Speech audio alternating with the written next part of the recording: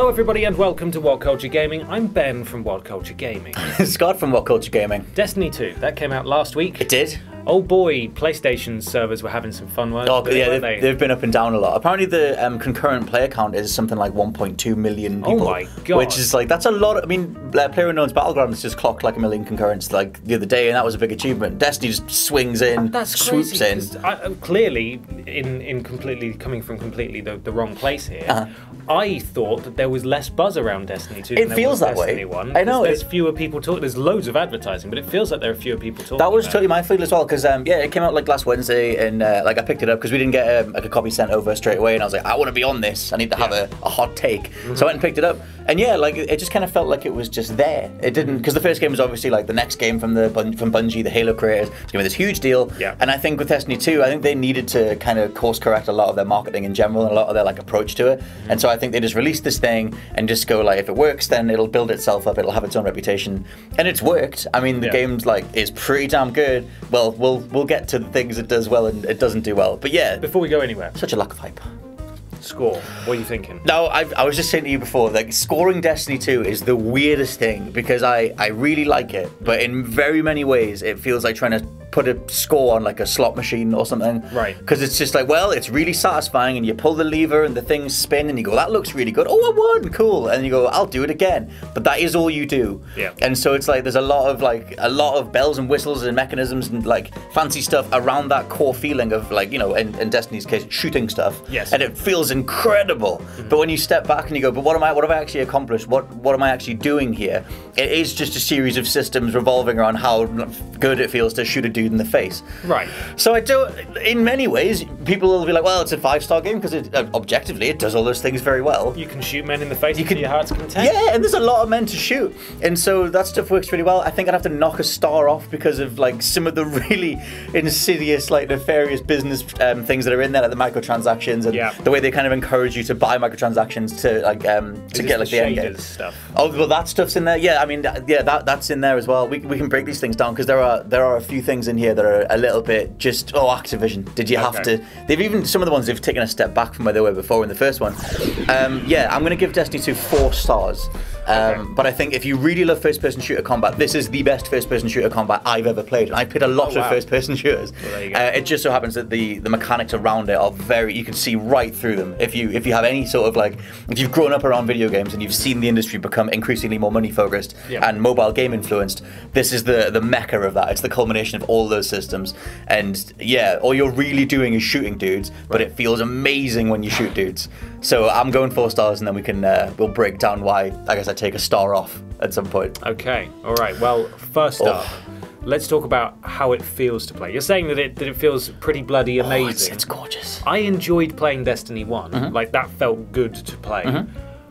What makes this one so much better? In this one, they've just kind of rolled together all the different, like, the way, like, you talk about games and you talk about gameplay loops. It's like, what is the loop of a different game? Like, maybe you're going to a place, unlocking a chest, and going somewhere else and shooting a guy, and going back to the hub to cash in some things. Mini-boss, move on. Yeah, mini-boss, move on. They have all these different, like, smaller gameplay loops that all kind of interconnect. Like, the way that Destiny 2 rolls that stuff together is by giving you, like, just a map that you can just bring up and be like, right, it's Ubisoft style. It's like, bring up a map. There are 10 objectives I need to do. Here's, like, 6 loot caves that I can plunder and get stuff. There are some loot boxes to go seek out. There's a bunch of like high value targets to do. There's a mission. You can do all those things can overlap. So like you might go to a place and start shooting dudes, and it'll pop up and be like, oh, there's a public event nearby, and you'll see other players like running to this like checkpoint. You can run over there, activate that, take part in that for a bit, then like go down a loot cave and get some loot, and you're upgrading your character the whole time. It's extremely engaging. Like I said, you're just pulling that lever over and over again, and it's like, this feels great. There's always stuff to do. There's always stuff to do, and like every time you shoot a guy, they just explode in like a fireworks display of like ammo packs and like armor and weapons and stuff, and you're always upgrading.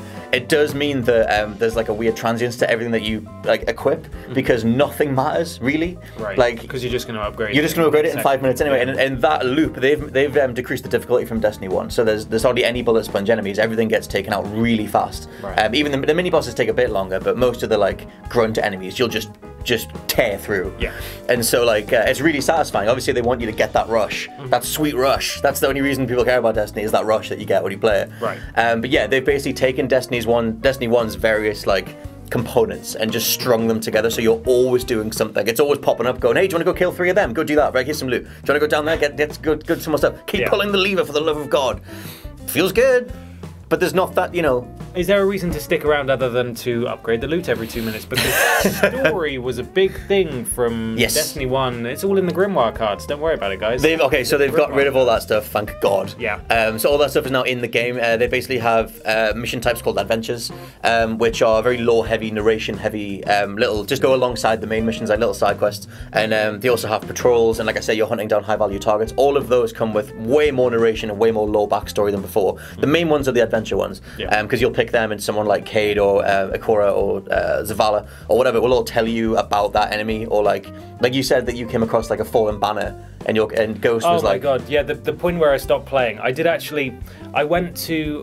finish the game, and I got to level 20. It's when I hit the light levels I was like, what is going on? I gave up. They've got rid of that too. But when I was on the moon, and it was Dinklebot at that point, before it changed to Mr. North. Nolanbot, and he just goes, that's a fallen house banner. And I was like, what the f does that mean? What is this exposition? It's meaningless. So give me a reason to be here. Yeah, so they do a much better job of setting the world up in D2, in Destiny 2. Yeah. I honestly think if you just forget Destiny 1 ever happened and just come in with this one, because the whole point of the reason that you're sticking around is because you're a Guardian, you're powered by the light, which comes from the Traveler. Traveler is this intergalactic space being that, you know, imbues you with this like ethereal power. Go out and fight the darkness. The darkness manifests in a whole bunch of different races, like alien races. Just do your part, you know, just like with a bunch of friends, do a bit of solo, go shoot some dudes and slowly cleanse the galaxy of evil. That is Destiny. And so that is what you're doing. That's the pull. Right. And it's like, and again, it all filters back into like just shoot dudes. That's all you're doing. The story though, the mission that we did in the beta, I remember that one with like that big... Yeah, the big ship thing. Yeah, the big ship thing, and the big evil dude called Gaul. Right, sort of. Kinda, he was like a big dude. He's the main villain. Oh yeah. That opening mission is the most Halo style, like the most exposition that you get. Oh, sorry, the most like set piece heavy mission that you do, apart from like towards the end. But the majority of the story is very, very like basically structured. Like say like the original Halo games, they were very like, they would pepper missions with like different weapon loadouts, so they'd give you a vehicle and a good variety of vehicles too. Like maybe there'd be like aerial drones or whatever, aerial ships and stuff. All that stuff gave you some variety. Whereas Destiny's campaign, like you can blow through it in about 8 to 10 hours. Yeah. And there's not that much variety to it in terms of what you're actually doing. Like again, it's shooting stuff. You do get some vehicles, but it's very few and far between. Running through so in terms of like shooting stuff, holding square to make your ghost interact with something, and then they have toned down the hold square thing. Sometimes you just press it. Oh, but I know, but most you do a lot of that though. Right. And that's the thing. If you take a step back, which God forbid, if you actually analyze this, take a step back. A lot of the mission structures in Destiny 2, like the story, it is go here, defend this place, go over here, hold square, go over here, talk to this person. Yeah. It doesn't have that sort of like just inherent gameplay mechanical variety that the Halo games had. Yeah. Which I think is a miss, because like Destiny 2 still does have like a tank section, a couple of tank sections, or like go get your bike or whatever and like fly through this section a bit faster than you were before. But that stuff is so few and far between. I think it's a huge missed opportunity. But the cutscenes in the setup, at least it frames its world better. At least it gives you a reason and a motive, like a motivation to like take out Gaul and then do your part, kind of thing, to be a Guardian fighting for the light. Is it weird that there is no import character option from the first Destiny? There is. There is? Yes. Ooh, okay, tell me about that. Okay, so that's one of the coolest things that they do, because when the game first boots up, you can pick your character or whatever, and it shows you like milestones that you've accomplished on the first game. So for me, it told me about the time that I fought the Black Garden or whatever. That's the name. Nothing makes sense in Destiny. None of the names. Who cares? Fallen House Banner. Yeah. Yeah, they're all Fallen House Banners of some description. There was a boss thing in the first one called the Black Garden, or it was fought in a Black Garden, whatever. When the game starts, it gives you this like really cool illustrated, like hand-drawn type image, and it says you did this back in 2014 with like these players, and remember this? Remember the time you cared? And it's like, there you go. And so like, it's because for me, I have all the DLC, but I haven't finished it. So apparently, the more milestones that you hit on that original game, the longer your opening, your introductory welcome back cutscene will be. Yeah. Mine was just the end of the first game's campaign, but I've seen people have like all the DLC has nods, and it's like, oh, you defeated like X boss that's at the end of Rise of Iron or Taken King or whatever. Outside of that, you've got like it just pops up with your character. The only thing that doesn't carry over is loot. They had to do a really hard reset on loot, otherwise I guess it would never have made sense. Yeah, people would just absolutely demolish the game. But like, you do get, it does the illustrative thing, and then it just drops you into the character pick thing, and your character's just there. That's awesome. So that's handy. I didn't know that. I thought there was some furor leading up to the release where they were saying, yeah, no, you're not going to... It was just the loot. It was just because they had to sort of wipe the slate clean with all the equipment and everything. Like, nothing carries over other than the look, the aesthetic. Okay, so level goes down and everything. Yeah, but my guy looked like a weird demonic Geralt anyway, so I just kind of... Which you'd think would be good. Let's just start again. Just start again. Scrap that. Let's do that again. Yeah. Talk to me about, is it called Patrol, the one where you're just out and about in the wild? Yeah. Because I loved that, but oh my god, those missions came up again and again and again and again. Is it like that? Where are you patrolling this time? So there are 4 locations in total. Another one of them is Earth. None of the locations in the first one carry over. Thankfully. Oh, we're not going to Russia anymore. No, rusty old Russia. I think you go to a place called like Vostok or something, but I forget. But there's a bunch of like Earth locations. But yeah, you basically have these giant open worlds that are on each planet. Yeah. And then over the course of the story, they get way more filled in with different things to do. Like for the first like 8 to 10 hours of Destiny, all you'll be doing, all you can do, is the Crucible, the online multiplayer, or the story. You can do the adventures in between them, and you can loot caves, but you don't have strikes and you don't have patrols. You get them later because the whole setup of the story is you're on the back foot, kind of like XCOM 2 style. You're sort of like getting your crew back together. So as you do that, they unlock more missions. So patrols you do for Cade. So once you get Cade 6 back, like he then starts like giving you patrols to do, and they're way more varied and nice, and they're just punchier than they were in Destiny 1. Like 1 was like, go get like 10 Dusklight shards or whatever, like bright shards or how it was called. They're those random currencies. Yeah. And it was like, go scour this open world and just find these items, and you never could, like, or not fast enough anyway. The patrols in 2 are all like, it might just be like, defend this outpost for a bit, go find this high value target, like like there's a roving pike gang. Pikes are like the bikes in the game, and like there's a roving pike gang, go grab a pike and kill 10 of them when you're on the back of the bike. Like, it's just, they're just little things like that. From the bike. Oh hell yeah. Oh cool. You could do that in the DLC for Destiny 1, but that was in like the later DLC. Okay. So there's stuff like that. That's the thing with the weird sort of progression they've got, is you need to finish the story to even get the full package kind of thing. Right. And it's weird because considering where Destiny 1 left off, it had so many like plugins and like all this DLC was just like pushed into it. Yeah. Like the version of Destiny 1 at the end of that game was just so feature complete, or had so much stuff to it. Yeah. That if you're then jumping into Destiny 2, a lot of people are like, where the hell is the content? Reintroducing it later on. Yeah. Bizarre, yeah, because a lot of people I know absolutely love the Crucible, the versus multiplayer. So a lot of people will be wanting to go straight into that. And strikes obviously were a huge thing as well. And clearly, you need to be leveled up to actually tackle any strikes. Yeah, you don't actually unlock them until later in the story. But like once you've done that, some of them are gated behind. Like instead of a light level, it's a power level, which is just like a cumulative score based on all your other armor and like weapon abilities and stuff. It just gives you like a score. It's good. It works. Do you think there's going to be any frustration for people who want to just come straight in and do strikes with their mates and stuff, that they've got to go through a load of story first? Yeah, because they can't do anything. Right. They could do the Crucible multiplayer together. Or they could try and match up to do story stuff. But yeah, they won't actually have access to strike straight away.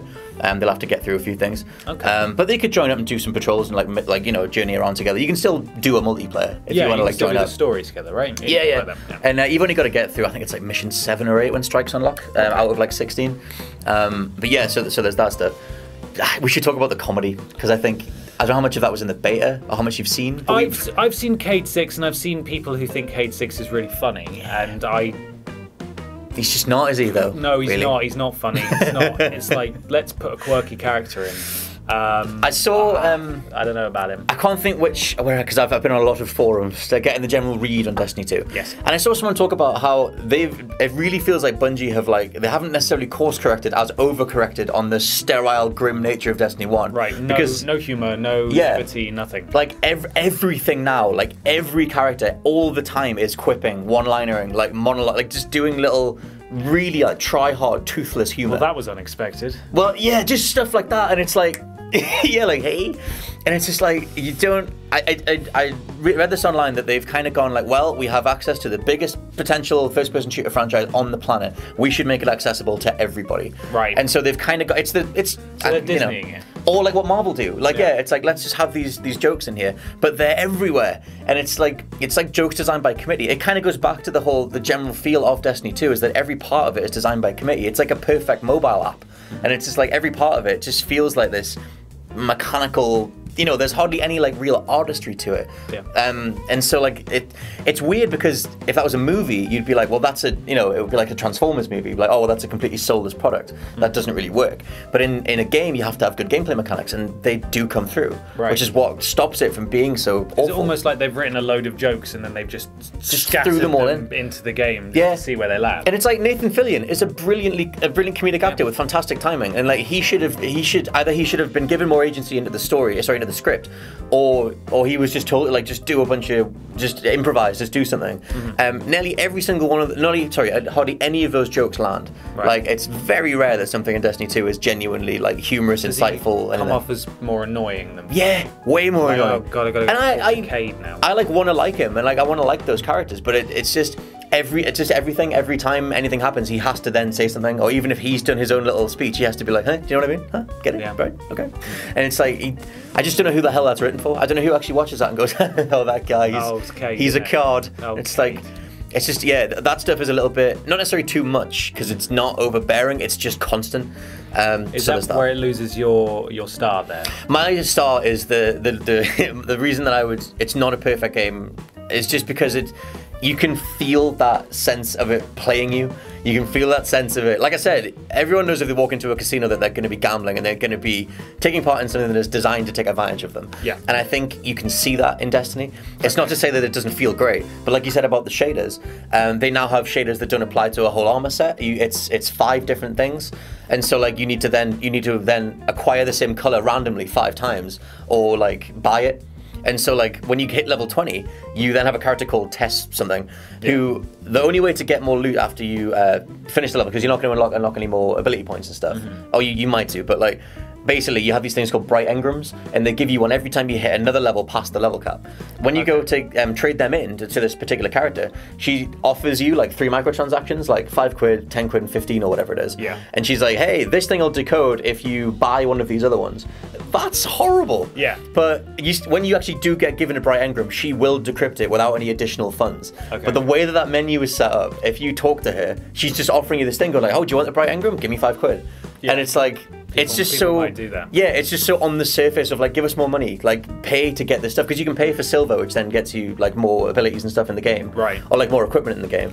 And the shader stuff is really nefarious. Like, they walked it back, because shaders in Destiny 1 you could apply to all of you, but now it's I thought in The Witcher 3 Blood and Wine, they introduced was it for that DLC they introduced the the different armor colors? Yeah, but for different parts of your armor. Yeah. It wasn't just that was a pain in the ass coming across one. So I was walking around like some kind of Harlequin with like different colors all over the place. And now this one's hidden behind a paywall if you want to definitely get but the right ones. Problem with that is that the shaders, the armor colors, are things that drop in random engrams, or you just hope for the best, and it's like, well, right, so you're paying for something you don't even know what it is. Yeah, and and obviously that's a larger conversation that needs to be had on like maybe like a legal level as to all these gambling mechanics that are now inherently in video games. Like you're paying to roll a dice on a random box of loot. That's a gambling mechanic.